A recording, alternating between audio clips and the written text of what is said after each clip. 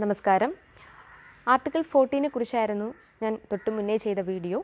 Indian ഭരണഘടനയിൽ അനുച്ഛേദം 14 മുതൽ 18 വരെ തുല്യതയുമായി ബന്ധപ്പെട്ട് വരുന്ന അനുച്ഛേദങ്ങളാണ്. അതിൽ ആർട്ടിക്കിൾ 14 തുല്യതയെ ഒരു ജനറൽ ആസ്പെക്റ്റിൽ പറഞ്ഞിരിക്കുകയാണ്.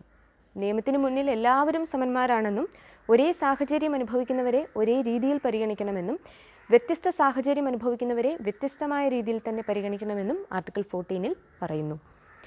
ഇപ്പോൾ ഇൻകത്തിൻ്റെ അടിസ്ഥാനത്തിൽ വ്യക്തികളെ പല കാറ്റഗറിയായിട്ട് തരംതിരിക്കുകയാണെങ്കിൽ അതിലേറ്റവും ബുദ്ധിമുട്ട് അനുഭവിക്കുന്നവർക്ക് കൂടുതൽ പരിഗണന അല്ലെങ്കിൽ കൂടുതൽ നിയമത്തിൻ്റെ പരിരക്ഷ ഉറപ്പ് നൽകണമെന്ന് ആർട്ടിക്കിൾ 14 പറയുന്നുണ്ട്.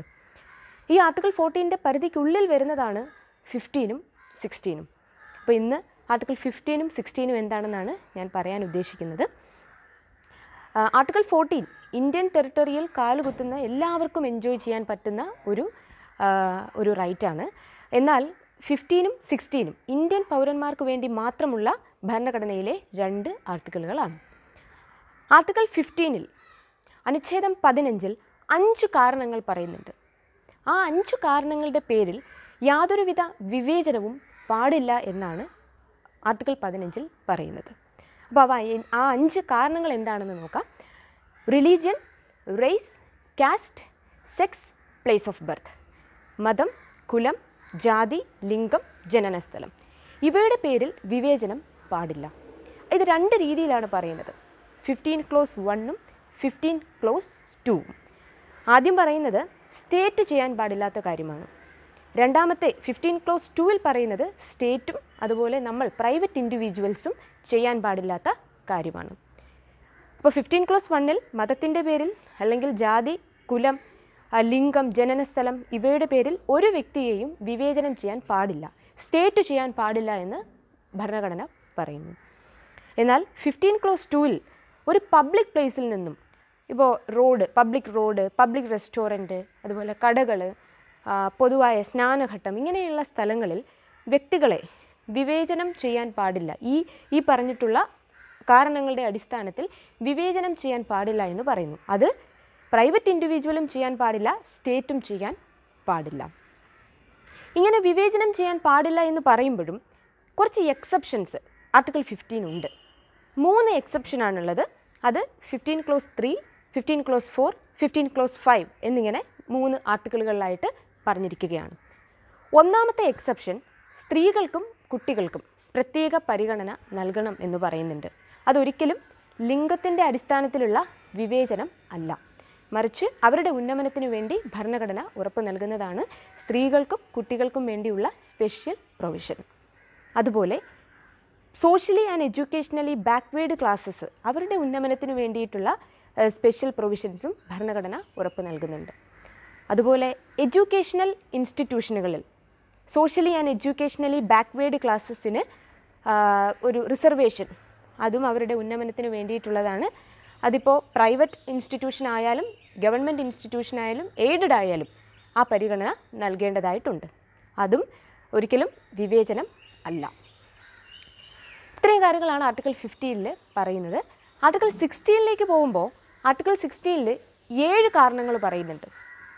ആർട്ടിക്കിൾ 16 പറയുന്നത് equality of opportunity in public employment ആണ്.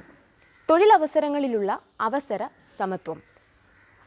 ആർട്ടിക്കിൾ 15-ലെ 5 കാരണങ്ങളാണെങ്കിൽ ആർട്ടിക്കിൾ 16-ൽ 7 കാരണങ്ങളാണ്. ആ 7 കാരണങ്ങളാൽ യാതൊരു വിവേചനവും തൊഴിലവസരങ്ങളുടെ കാര്യത്തിൽ ചെയ്യാൻ പാടില്ല. അപ്പോൾ ആ 7 കാരണങ്ങൾ എന്താണെന്ന് പറയാം. Religion, raise, cast, sex, decent, place of birth, resident. ഇവിടെ ഡിസെൻറ്റും റെസിഡൻസും റെസിഡൻറ്റ് എന്നുള്ള ഈ 2 കാരണങ്ങൾ അധികമായിട്ട് വന്നിട്ടുണ്ട്.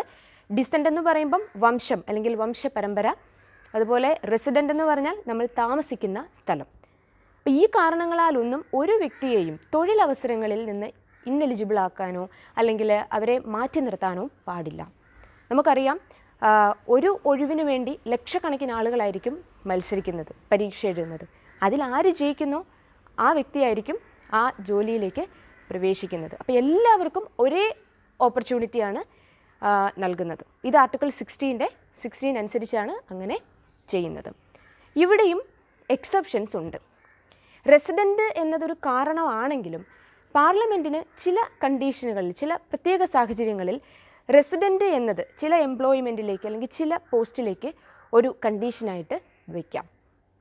അതുപോലെ ബാക്ക്വേർഡ് ക്ലാസ്സസിന് റിസർവേഷൻ ആകാം. അത് ഇപ്പോൾ ഏതെങ്കിലും ഒരു എംപ്ലോയ്മെൻറ്റിൽ ഇപ്പം ഏതെങ്കിലും ഒരു ബാക്ക്വേർഡ് ക്ലാസ്സസിന് OBC SC അല്ലെങ്കിൽ ST വിഭാഗത്തിൽപ്പെട്ട ആരെങ്കിലെയും അഡിക്വേറ്റായിട്ട് റെപ്രസെൻറ്റ് ചെയ്യുന്നില്ല എങ്കിൽ അവരെ അഡിക്വേറ്റായിട്ട് റെപ്രസെൻറ്റ് ചെയ്യുന്നതിന് വേണ്ടി അവർക്ക് റിസർവേഷൻ സീറ്റ് നൽകാം.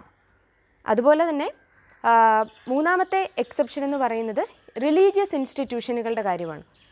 അവിടുത്തെ നിയമനങ്ങൾ ആർട്ടിക്കിൾ 16 പരിധിക്കുള്ളിൽ വരുന്നതല്ല. അവിടെ വേണമെങ്കിൽ ഇപ്പം ഏതെങ്കിലും ഒരു റിലീജിയസ് ഇൻസ്റ്റിറ്റ്യൂഷനിൽ ഏതെങ്കിലും ഒരു പോസ്റ്റിലേക്ക് ഒരു വ്യക്തിയെ നിയമിക്കുമ്പോൾ അതേ കാസ്റ്റിൽ നിന്ന് അല്ലെങ്കിൽ അതേ റിലീജിയനിൽ നിന്നുള്ള വ്യക്തിയെ തിരഞ്ഞെടുക്കാം. അതൊരിക്കലും ഇവിടെ ആർട്ടിക്കിൾ 16 ആ ഒരു പരിധിയിൽ വരുന്നത് അല്ല. അപ്പോൾ ആർട്ടിക്കിൾ 15 16 ഏകദേശം ധാരണയായി എന്ന് വിചാരിക്കുന്നു. നമ്മളൊരു ഗോൾഡൻ ട്രയാങ്കിളിലാണ് തുടങ്ങിയത്. ഗോൾഡൻ ട്രയാങ്കിളിൽ ആർട്ടിക്കിൾ 14 19 21 ഉണ്ടായിരുന്നത്. അപ്പോൾ തുല്യതയുമായി ബന്ധപ്പെട്ട് ഏകദേശ കാര്യങ്ങൾ, വളരെ ബേസായിട്ട് അറിഞ്ഞിരിക്കേണ്ട കുറച്ച് കാര്യങ്ങൾ ഞാൻ പറഞ്ഞിട്ടുണ്ട്. അപ്പം അടുത്ത വീഡിയോയിൽ നമുക്ക് ഗോൾഡൻ ട്രയാങ്കിളിലെ അടുത്തൊരു ആർട്ടിക്കിളുമായിട്ട് കാണാം. Thank you. Take care.